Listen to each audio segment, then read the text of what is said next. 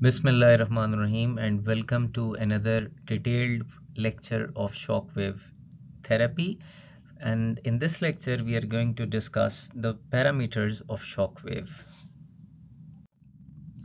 My name is Sayyid Ali Hussain and currently I'm doing PhD in physical therapy from Tehran University of Medical Sciences, Tehran, Iran. This is one of the Chinese shockwave therapy unit that is manufactured by the company named as Jinha, and it is a pneumatic shockwave therapy unit. There are different shockwave therapy units. There can be magnetic or pneumatic or electric and a lot more. These two images, they are showing us that how the shockwave can produce its effects.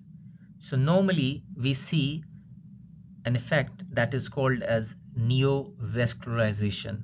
That means that the formation of new blood vessel. In the picture left, you can see that the blood vessels are collapsed, while in the right picture that has a legend after, it shows the new formation of the blood vessels and more patent blood vessels as compared to the left image. While the blue image on the right, it shows the application of shockwave for pain or painful conditions, just like the shoulder pain or impingement syndrome. Now, there are different names like extracorporeal shockwaves or just simply shockwave therapy. So extracorporeal shockwave or shock waves are a single acoustic high pressure pulses generated by electrohydraulic, electromagnetic, piezoelectric or the ballistic or radial methods. Now the important point is that it is a single shock wave is a single acoustic high energy pressure pulse. So it has a high pressure pulse, it has high pressure, a pulse that contains really very high pressure, and it has another phenomena that we are going to study or discuss in the later slides. Here you can see when the projectile strikes a metal applicator at the end of the guiding tube, or simply called as the applicator or handle, a stress wave is generated in the applicator. So it is similar to a person hammering something. The stress wave is then transmitted as either the radial shock wave or focused shock wave into the tissues. Now, radial shock wave differs from the focused shock wave, and it has a few differences, and mostly they are on the penetration depth, and there are certain other physical properties that are different from each other. Here you can see in the image left, you can see a focused extracorporeal shock wave, or an image that tells us the shock waves that are focused. So it is similar to focusing to a single subject. So all the energy is focused to a single point. Whereas on the right, you can see the radial extracorporeal shock waves that are the radial. So they are divergent and they are not very focused. So one benefit is that we can address the large surface area or bigger area as compared to the focused extracorporeal shockwave. Usually the focused extracorporeal shockwave equipments are really very costly as compared to the radial shockwave equipments, and most of the cheap modalities that we find on the internet, they are basically the radial shockwave machines. Now both are characterized by an initial high positive or high pressure peak that can range from 10 to 100 megapascals, and some studies say that it can reach up to as high as 1000 megapascals or megajoules. So a low tensile amplitude is following the positive pressure amplitude. So whenever there is a positive pressure, it is followed by, when the pressure stops, it is followed by a period of low tensile pressure or amplitude. It is a short life cycle of approximately 10 to 20 millisecond and has a broad frequency spectrum like there are two important parameters on almost every shockwave that you see. One is called the frequency and the other is called as the power or intensity. So here we are talking about broad frequency spectrum that we can choose from 1, 2, 3, 4 and up to 12 in most of the units. So 12 is the frequency spectrum, and the pressure spectrum can range from 10 to 100. So we need to look for all the manufacturers for these technical specification. Whenever we want to buy some unit, we need to understand and we need to find out what are the technical parameters of that machine. So if you are unable to find those parameters, or you don't get a manual, of course it's a really very difficult task to do, and most of the Chinese manufacturer they don't share this information very easily. So it is always better to ask your manufacturer about these things.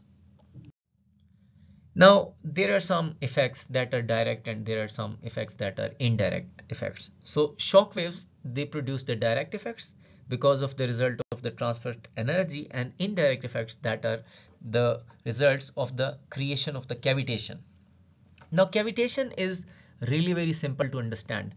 You know, when we open any soft drink and there are bubbles popping up automatically, there is no source of air at the bottom of the glass, but still the bubbles, they keep on coming up. So this creation of bubble is called as the cavitation.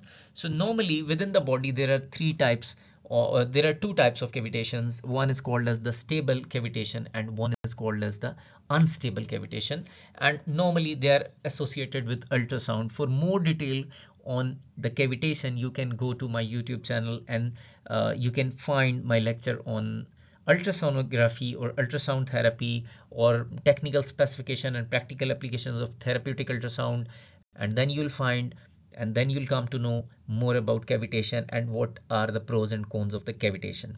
Now, it produces some cavitation in the target tissue, and thus it has been hypothesized that both the direct and indirect effects produces a biological response in the treated tissues. Now, these are some differences between the radial shockwave therapy machines and the focused shockwave therapy machines. So here you can see the pressure difference. The focused has a lot more pressure and the radial has a bit less pressure. But for most of the applications in the physiotherapy or in ED treatment, erectile dysfunction treatment, radial can also work because the surface area or the area is really very superficial to work with.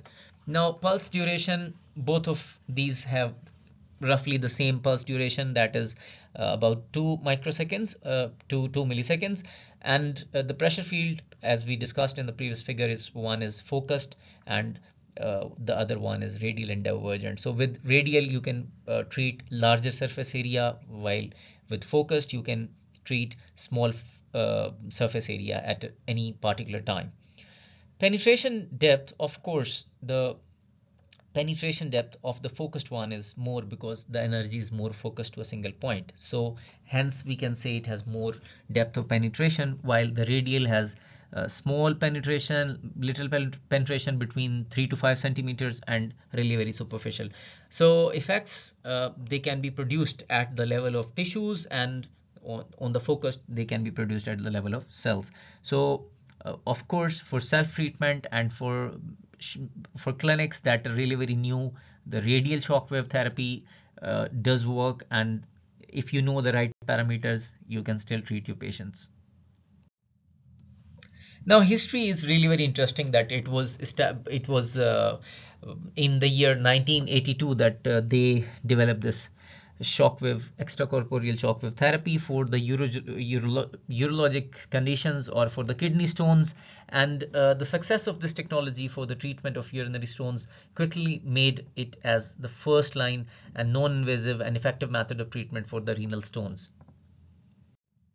Subsequently, this was studied in orthopedics and various other professions as well. So there were a lot of studies going on with the animals and humans, and I've read it that they were working on bone cement, and they just tried to see the effects of bone shockwave on the bone cement and so many things, even on the healing of the fractures. And finally, nowadays it is more focused to the upper and lower extremity tendinopathies, fasciopathies, and some soft tissue conditions, especially uh, uh, calcaneal spur or plantar fasciitis or impingement syndrome. And there are a lot of conditions that we are going to just name them. So again, it's important to remember that there is a high peak pressure followed by a low tensile pressure or amplitude, and there is a very short duration, and there is a frequency range, and there is a pressure amplitude. Here you can see this is the graphical presentation of an increase in the amplitude. So you can consider it as a synonymous to when somebody is striking something or hammering something. So it is just like a pneumatic hammer that is pressing or hitting your body, and when it hits, it creates a positive pressure inside your body, and then it is followed by a negative pressure that is sometimes referred to as the rarefaction and in the air, and then there is cavitation. So this down line, the down green line and the down red line, is the negative pressure phase, while the top line from the baseline is the positive pressure phase, and it has high amplitude. And so this is basically what's happening in terms of pressure inside the body, that whenever there is this application of shockwave therapy unit, you see that this sudden increase in the pressure followed by a sudden decrease in the pressure. So hence it causes the direct effects due to sudden increase, and indirect due to sudden decrease. So these two effects can go with hand in hand. And if you now focus on the frequency, this is just one pulse that is being shown. So if you increase on intensity, let's say to 10, so on this screen you might see 10 such waves, but they will be really very short lived. So the duration of these shock waves will be really very low. Just focus on the thing, that the duration. Okay, now parameters, these characteristics, they produce a positive and negative phase of shock wave, and the positive phase produces direct, whereas the negative phase produces the indirect. Now in comparison to the ultrasound or therapeutic ultrasound, the shock wave peak pressure is approximately 1000 times greater than the peak pressure of an ultrasound wave. So there are two different types of ultrasound: therapeutic ultrasound and diagnostic ultrasound. Broadly they are classified into these two types. So because that is also an acoustic therapy, so it produces some sound, and it works on the principle of sound. So if you compare a therapeutic ultrasound with the shock wave has about 1000 times greater pressure as compared to the ultrasound. So it is really very high pressure modality. Now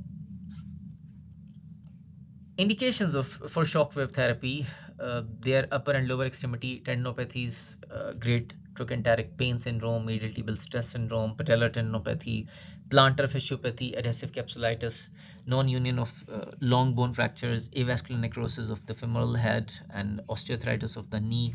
But there is no standardized protocol for the treatment of musculoskeletal conditions. The studies are still working. People are working on the studies, and there are a lot of studies that are being done, so nothing is final. Contraindications can be pregnancy when it is used on directly on the abdomen. It is not advisable to use on abdomen because it is sometimes used to reduce the body fat or the belly fat. So when somebody is pregnant, even if a lady don't know about the pregnancy, so it is not advisable to treat the ladies when they are not sure whether they are pregnant or not on the tummy region. Over the major blood vessels and nerves, like on the neck region, on the carotid arteries, or the major blood vessels of the body, and nerves, of course, because if you strike them you can cause some serious damage. Pacemakers and other implanted devices, open wounds, joint replacements, epiphyses. Epiphyses are part of the bone. So blood clotting disorder, including thrombosis, hemophilia, and blah blah blah, plus infection, cancerous tissues, and a compromised mental status of the patient, and or the inability to cooperate. These are the differences, that the therapeutic ultrasound utilizes high frequency sound waves. So it has either 1.1 or 1 megahertz or 3.3 or 3 megahertz. So these two frequency ranges can be there for the therapeutic ultrasound. But if we are talking about the shockwave frequency parameters, I told you that we can range from 1 to 12 mostly, and sometimes you can go beyond that also. It depends on what sort of unit you're using. So ultrasound may produce either thermal or non-thermal effects in the tissues, while shockwave does not result in heating effects. So ultrasound may produce either thermal or non-thermal effects in tissues, but the shock wave does not produce the thermal effects, it only produces the non-thermal effects. Both of these modalities, they require some coupling media, that is some gel that is used by a lot of professionals, and it is really very cheap. This coupling media helps to transmit the energy from the transducer or from the applicator to the tissues. Talking about the effect, as we discussed earlier, that there is the formation of new blood vessels, that is also called as the neovascularization, and this is really very important because nutrient blood flow is necessary to start and maintain the repair processes of damaged tissue structures, and we know that in ED the problem is with the blood supply. So we just need to improve the blood supply. The application of acoustic waves, they create capillary microruptures in tendons and bone, and due to these microruptures, the expression of growth factors such as the ENOS, VEGF, PCNS, and BMP is increased significantly. As a result of these processes, the arterioles are remodeled, stimulated to grow, and new ones are formed. So the new blood vessels, they improve blood supply and oxygenation of the treated area and support faster healing of both the tendon and the bone and various other tissues. Here you can see the schematic how the shock wave helps to regenerate the blood vessels. Reversal of the chronic inflammation. So whenever you find some inflammation or that is chronic, it can also be used in some subacute and even acute cases as well, depending upon the type of the condition. So chronic inflammation occurs when the inflammatory response is not completely halted. It can damage healthy tissues and result in chronic pain. So mast cells are one of the key components of the inflammatory processes. Their activity may be increased by using pervasive acoustic waves, just like the shock wave. And mast cells activation is followed by the production of chemokines and cytokines. So these are the pro-inflammatory compounds or mediators. They first enhance the inflammatory processes, and in the next step, they help to restore the normal healing and regenerative processes. Here you can see in this image, application of shockwave results in inflammation, neovascularization, and then reversal or the resolution of the inflammation. It can also enhance the collagen production. So the collagen production is increased and it leads to more strong myoskeletal and myoskeletal plus the ligamentous structures. It also accelerates the pro-collagen synthesis, that formation of new collagen, and helps to strengthen the tissues. Here you can see in conditions like impingement syndrome and some other conditions, it can be used to restore the collagen. Dissolution of calcified fibroblasts. So whenever there is some calcification in the body or calcium buildup, it can break the calcium deposits, just like a toothpaste like consistency, and it just grinds the calcific deposits. There's a condition called as the myositis ossificans and heel spur. So most commonly, even in calcific tendonitis, it can be used with some promising results. In these two x-rays, you can see on the left there is more calcium deposit on the humerus or head of the humerus, while on the right image the head of the humerus is showing almost no calcific tendonitis. Dispersion of the pain mediator substance P. Substance P is a neurotransmitter that mediates the pain information through C fibers, which are small fibers, and this neuropeptide is generally associated with intense, persistent, and chronic pain. It relays pain messages to the central nervous system as well. Now, lowering this concentration of the substance P, it produces the stimulation of afferent or the ascending or the sensory nociceptor fibers and thus reduces the pain. So decreasing substance P, histamines and other nociceptive metabolites also help inhibit the development of inflammatory edema as well. So acoustic waves generated by the shockwave therapy lowers the substance P concentration and triggers the pain relief. In this image, it shows you that it causes decrease in the substance P production, and it helps it to disperse the substance P. Trigger points are the knot-like structures in the taut band of a muscle, so they can also be crushed like crushing the ice. So when you apply shockwave, it produces some metabolic crisis in the trigger points, and then it reverses the trigger point formation. Here you can see the schematic of how the application of shockwave onto the trigger point can cause a release in the trigger points. Common conditions or indications are the jumper knee, painful shoulder, tennis elbow, heel spur, insertional pain, chronic tendinopathy, medial tibial stress syndrome, calcification, and hip pain. It is not limited to this only, but there's a wide range of conditions that can be treated with the shockwave. Now, the contraindications for the radial and focused waves with low energy is that malignant tumor in the treatment area cannot be treated with this, so try to be cautious about this. Fetus in the treatment area, as we discussed, in the tummy or the belly region. High energy focused waves, lung tissues, malignant tumor, epiphyseal plate, brain or spine in the treatment area, severe coagulopathy, and fetus in the treatment area. These are all the indications, and again, these are not all the indications. Of course, it is not limited to this. You can pause the video and look for yourself. The therapy sequence is that it is a non-invasive treatment, so the application is simple and easy. So always initiate in 3 steps. The area to be treated is located using palpation in order to deliver the therapy precisely. Number 1, so you can mark the area. Number 2, sufficient amount of gel is applied to the area located in step 1, and use of gel is necessary to transfer the acoustic wave efficiently and smoothly because it acts as a medium. It helps you transfer the energy from the shockwave therapy transducer or applicator to the tissues. Here you can see the shockwave applicator is slightly pushed against the area to be treated, and then start the start button, and then you can start listening the sound of it, and you can feel the thud.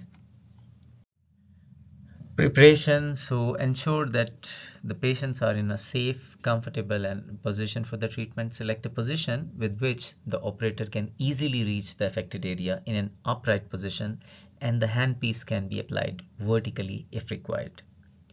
When treating muscles and joints, prepare the area or the muscles and move or stretch in a pain-free region in advance. These are the basic rules for every treatment. Pinpoint the treatment area. In the case of pain or trigger points, detect the point with the greatest sensitivity. Create a virtual grid over the treatment area. Make a few blocks with the pen or marker, and position the handpiece at the right angles to the skin surface and apply its own weight. Don't press it too hard. Apply only moderate pressure to the handpiece to move surface layers and to reach structures at depth. The contact gel is used to prevent friction on the skin. If gel is used, the silicone cap must be pulled over the applicator head in order to keep the handpiece clean. The handpiece can be held in one hand. The second hand can be used to hold the treatment area and firmly position the applicator head. Every point in the grid must be treated with the number of pulses stipulated in the protocol. If possible, start with the most sensitive point. Dosing. Patients should be gradually familiarized with the treatment.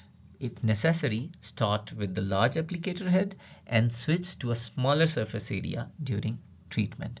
So there's a formula that for the pressure, if you increase the area, the pressure will be decreased, and if you decrease the surface area, the pressure will be increased. So by using the large head, you are providing less energy.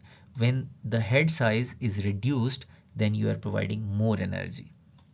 Both the energy level and frequency can be changed for dosing purposes, and again it is really very important to start with low intensity and then gradually keep on increasing.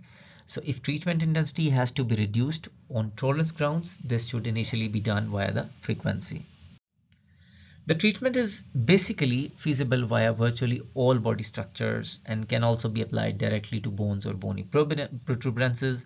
The selected energy level and amount of pressure applied will obviously be adjusted to suit individual tolerance. Some people can be more sensitive as compared to the other people's or other patients, so it is not necessary that you can use the same intensity for various or different patients. As a rule, the more solid the structure, the less energy is required. No treatment must be applied to the head directly above the lungs. Ventrally means anteriorly, over the abdomen or in the vicinity of the testicles and epiphyseal plates of children. These are the methods. You can see the applicator is just straight, vertical, that is called the right angle. So static, the handpiece is applied to one point and only modulated vertically with the contact pressure. This is the rule of thumb when treating localized problems like pain and trigger point and even ED. Semi-static, you can, move it a bit, so handpiece remains on the point. The affected area is also treated by moving the handpiece evenly, working outwards from the vertical position with the amount of force applied varying according to the direction. So you can just tilt it a bit to some degrees. Dynamic, the handpiece is moved with the head in situ and by applying contact pressure over the structure to be treated without interrupting the pulse sequence. So you are just sliding it uh, to and fro, or in cross or in circular motion, in clockwise or counterclockwise. This method is used to treat soft tissue areas, especially the muscles. And remember, in ED, it is also muscle, so you can also use this method. And also the static one. It all depends on the tolerance of the patient or the subject. Uses, it can be used to destruct the tissues, increase the biological effects, and for the pain reduction. These are some parameters. You need to pause this video that if you want to use it for destructive purposes, what are the number of sessions, how often you need to treat, what are the total number of shocks, what is the frequency, power, and the head size. Similarly for healing and for pain relief. So for ED, the second, which is called the healing, is used. So this is really very important parameter, that the pressure can, or the power can range from 60 to 90 millijoule. The frequency can be between 10 to 16. The head size can be 15 to 35 millimeter depending upon the tolerance of the subject, and 1000 shots for each spot. So even if the area is large and you are using a dynamic technique, you can go for 4000 shots per spot, or 4000 shocks per spot. So how often to treat? Every 7 to 10 days, once every week, and there can be 4 to 6 sessions that are required. For the destruction of tissues, you can pause this video. You can also watch my other video for all these things, and even if you want to read this, you can read this, because all of this is the summary of the previous table. Similarly, this is also the same as we discussed in the previous table. So if you want to pause the video, you can pause it and have a look at it, what it is telling. Same for the tissue healing. So we'll be just skipping these slides without going through, because we have already discussed the summary. Here is the frequency and other parameters for pain as well, and the frequency and number of shocks and other things. The treatment time calculation, you can pause this video again, do the math yourself. So the simple thing is, you must understand whether you want to give, let's say 1000 shocks or 3000 or 5000 or whatever. So just divide that shocks with the frequency. So let's say you are using 3000 shocks and the frequency is, for example, 10. So that means you need 300 seconds. So so you just have to do the maths, and this is really very easy to perform. If you still don't understand, you can watch my other video. I have discussed it in very detail. Thank you very much.